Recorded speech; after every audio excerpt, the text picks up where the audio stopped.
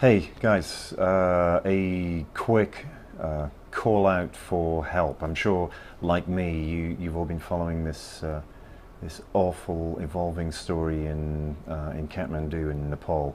At this moment, there is craziness and chaos out there. There are aftershocks coming. People are sleeping in the streets because they don't want to go inside buildings, which makes absolute sense.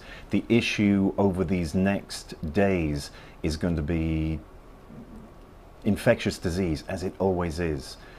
Trying to find clean water when all the infrastructure has fallen to pieces. There are, just looking at stuff and checking with UNICEF, there are close on 1 million kids that are at risk, that are out there right now. And UNICEF, as always, are there providing everything they can, the basics, the antibiotics, the clean water, the purification pills, the nutrition tarps, so that people have at least some cover while they're out there in the cold, in the elements.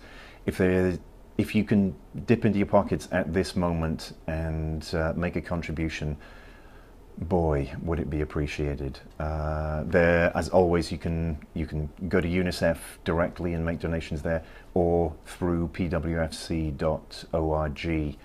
You can go through Project Eden and our support of UNICEF through the club. It's a tough time. It's a really tough time, and these next days are critical. So if there's anything you can do, we'd really appreciate it. Okay? Let friendship thrive, guys. Huh? When people need us, we show that we are friends. Take care.